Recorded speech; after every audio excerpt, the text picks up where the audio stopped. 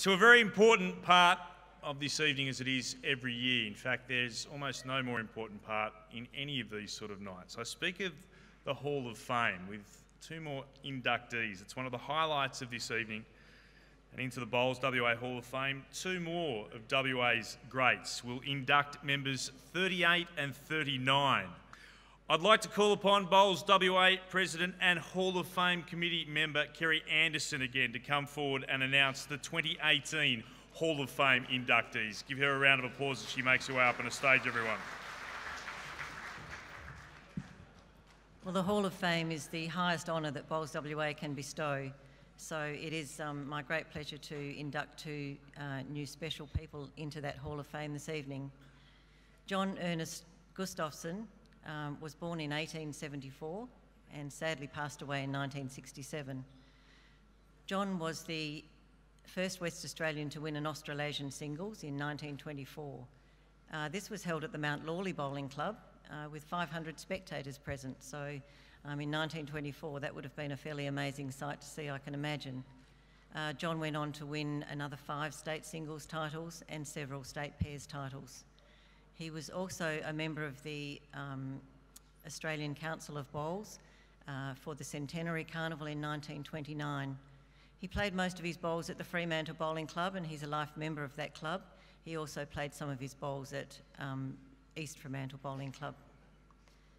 John truly was a legend of his time, and it gives me great pleasure to present this award to John. To accept this award on his behalf, I welcome Matt Newey. He achieved so much as one of the pioneers of the sport. What influenced the club to make that nomination? It's a little bit of a long story, however, I'll make it as short as I can. About 3 years ago, the Fremantle Bowling Club decided to host an event called the Heritage Bowls event. And there are 2 parts to this event. The first part was just a friendly game, and we played against the Mount Lawley Bowling Club. I'm not sure whether there are any Mount Lawley members there. Well, Mount Lawley's, one of the clubs that are more than 100 years old as well as we are. So we decided to kickstart the thing. So we just dressed up in period garb, and we got the bowls from the lockers at the darkest parts of our locker rooms, and then with the white bowls, we had a great afternoon. But the other part was, and perhaps more importantly, was that we worked very closely with the Fremantle History Library, and together we put together an exhibition, an exhibition of our history. And Pam Harris, who is the chief librarian, gave a lecture on the history of our club. And of course, our club members were really chuffed with the fact that we have this incredible history. I mean, it's really important to look forward to the future of bowls. And I'll always remember the time we had yesterday afternoon with the Future of Bowls presentation. But it's also important to look back at where we've come from. So that was really the impetus of the Heritage Bowls event. And so what really happened was that during the presentation, we found that John Gustafson had this incredible history, and his achievements were fantastic. So we just thought that, as a small club, I mean, at Gus's time, that was what he was called, Gus. Fremantle was a thriving, huge, very popular club. We're a smaller club now, but we are on the rise once again. And we thought that there's no better way to celebrate our club history and our club through celebrating really what Gus has done, and to use him as a role model for all our members. So we, as a committee, we got together, and thanks to Steve Shohoy from Coburn, as well as Brian Sikotosto, who encouraged us to make this nomination, we went ahead and did that, and we're absolutely pleased that Gus has been now in the Hall of Fame. Well done to everyone at the club. I'm sure that'll take pride of place at the Fremantle Bowling Club. Congratulations. Well done to you.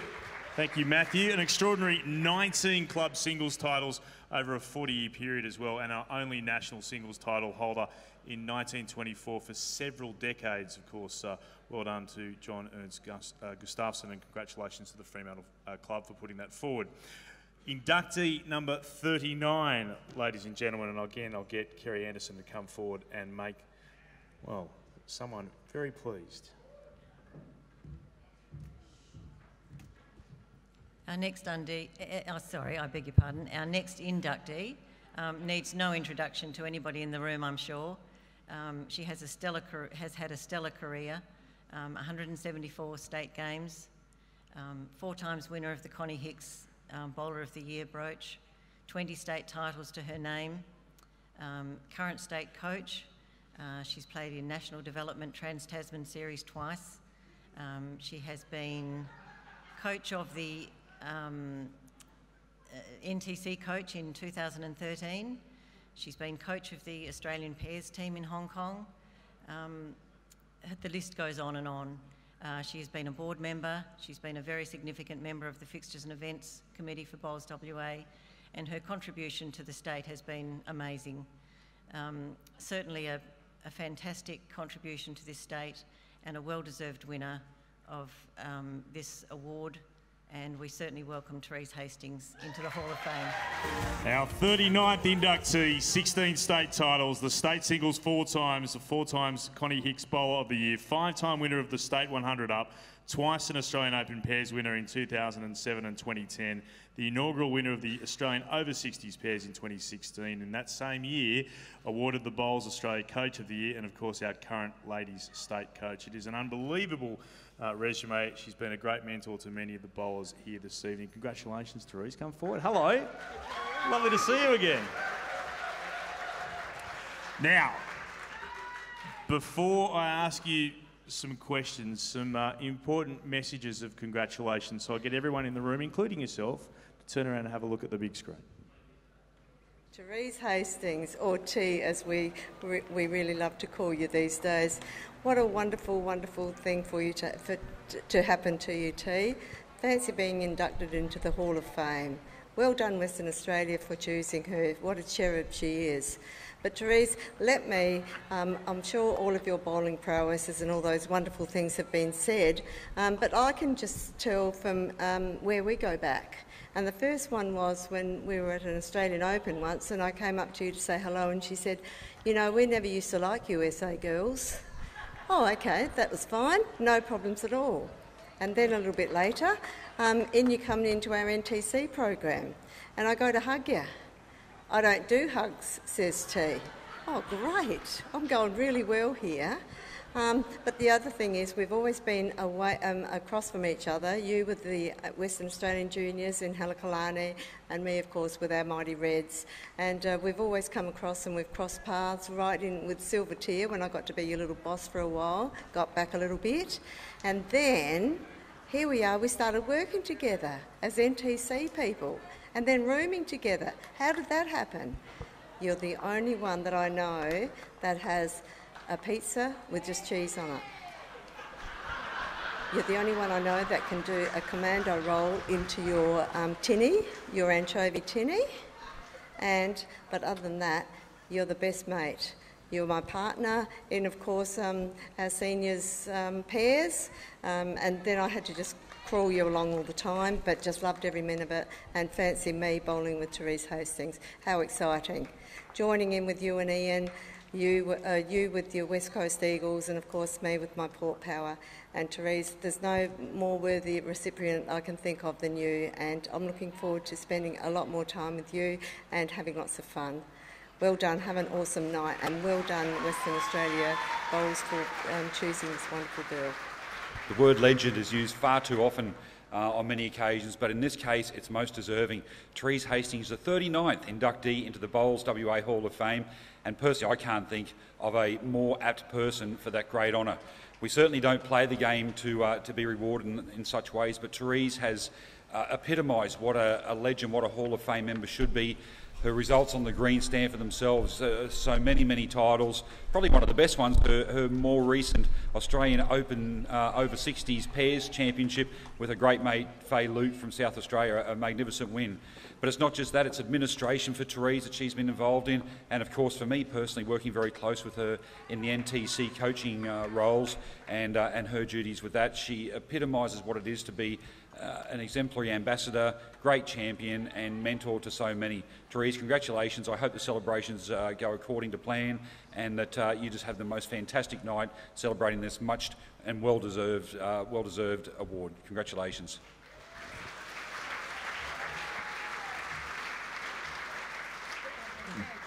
You think you've been had, is what you've just said. The first and most important question out of all of that is pizza with just cheese. That's just a toasty, isn't it? Well, that's Ian has just pizza with cheese. I have pizza with double cheese. Oh. Well, just no point mucking around when you know what you like. It's a terrific honour. You'll get a chance to speak to so many people. The floor will be yours in a few moments. But when you actually hear some of those stories, what are the emotions like at the moment? Well, there's no crying in bowls, but I'm coming very close to it at the moment. So, it really was a thrill when I first found out that I was going to be inducted into the Hall of Fame alongside names like Roma and Lee and Smiljana Jakovic and all the guys that are in that. And it's just to hear those guys and the people that have come here tonight and the congratulations that I've received. It really is, it's quite heartwarming to have that. When Kerry was reading out all the remarkable things you've done, as is the case when you induct someone, you read all these things out and then say their name. Some wag over on table 9 shouted out, "Who is it?" Which I thought was a bit cheeky. You've obviously got some support out there. There's probably a couple of words which are not acceptable to be said by an inductee to the Hall of Fame. I'll just say they're a little bit cheeky. Yes. They certainly are. Bowls has changed, like every sport changes. Bowls has changed significantly as well. In your time, what have been the biggest changes and what do you think needs to still happen to continue to see bowls being such an important sport in this nation? Well, obviously, I started in the time when it was still skirts and stockings and double petticoats, even though I never actually went on the green in any of that gear. I saw the change of clothes actually changed bowls quite significantly. Obviously, the younger people coming into bowls, but I think we need to embrace change with bowls. We can't keep doing things the way they were done when I first started in bowls. People are more time poor than they ever have been in the past, and I think one of the things that we need to look at is when we play bowls and the length of time that we play bowls, to ensure that we still have a game that is competitive but is available for the whole range of people, workers, retired people, people at school, the whole range. So.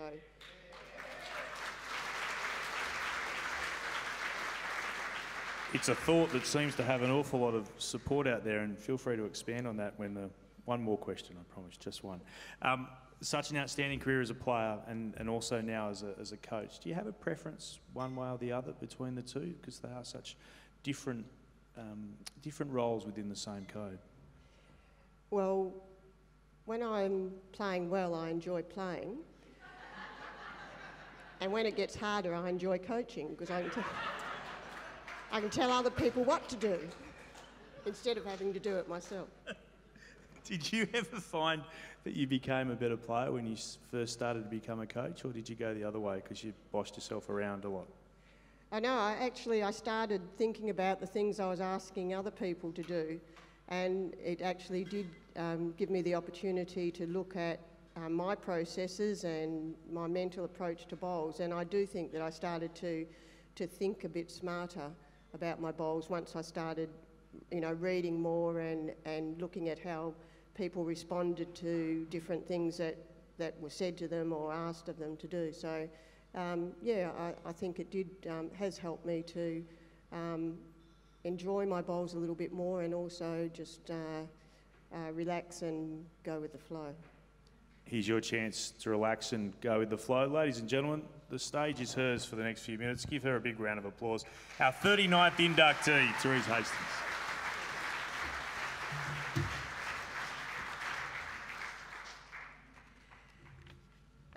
Well, before I talk about me, I'd just like to congratulate all the award winners from tonight, and it's a great night, and well done to Bowls WA and the guys that work for Bowls WA and the work that they've put into tonight. It's an awesome effort and really much appreciated.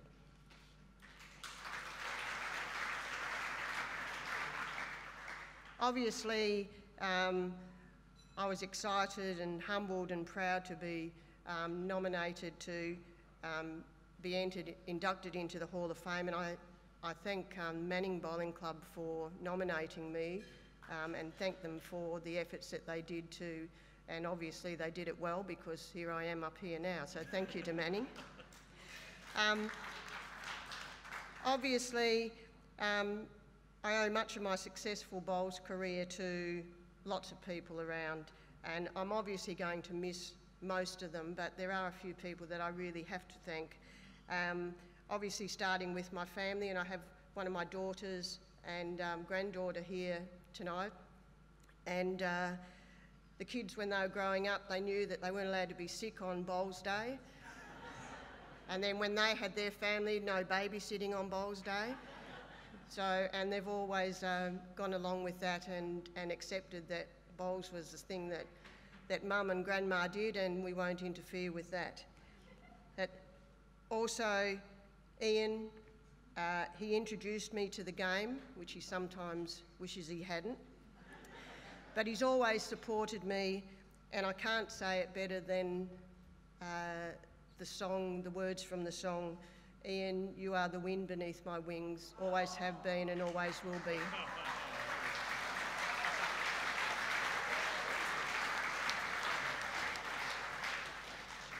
That's the sappy part of my speech now,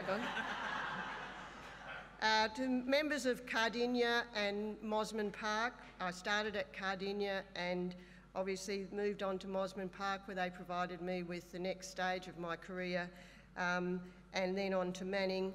And the members still continue to support and encourage me from all the three clubs, and I really thank them all for doing that throughout my whole career. There've been many coaches along the way who have influenced the way I've bowled and also the way that I've gone into coaching.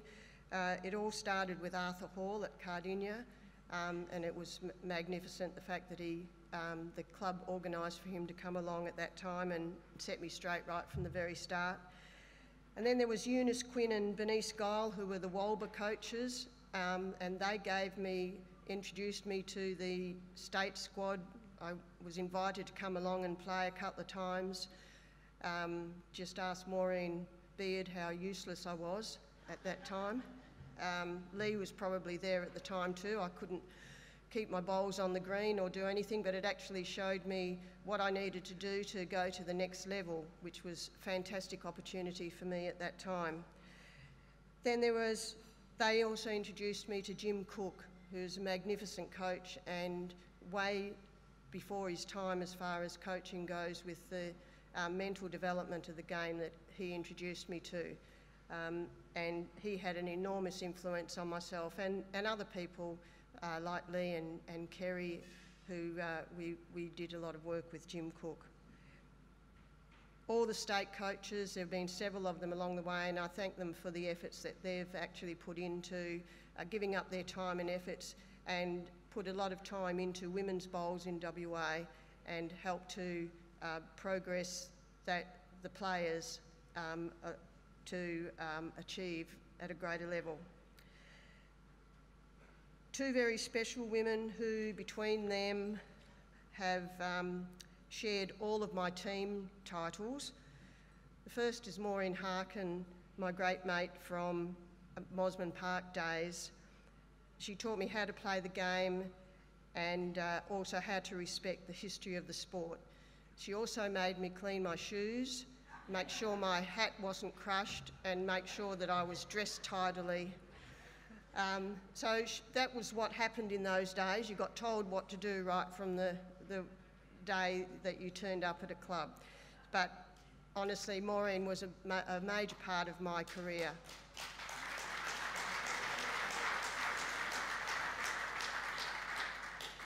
And the other person is Helen Morse, who has never told me to clean my shoes, but I think I probably told her to.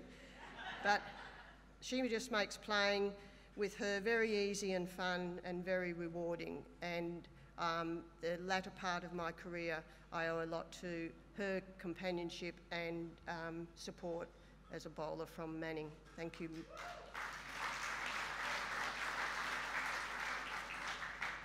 Lastly, to Walba and Bowls WA for providing me with the opportunities to play at a state level, and to Bowls WA for supporting me with coaching opportunities as well. I've always known that I wanted to go on and help others, as other coaches had supported me and helped me, and I really enjoy doing it, but to be given opportunities at a higher level is amazing, and I thank Bowls WA for that. So my bowling... So just to finish off, because Ian's probably telling me to be quiet by now, because like he does with everybody else. My bowling career has been filled with fun and friends and plenty of rewards. I can't imagine what I would have been doing for the past 25 odd years if my knees hadn't given way and bowls hadn't entered my life. It was obviously meant to be. Thank you very much.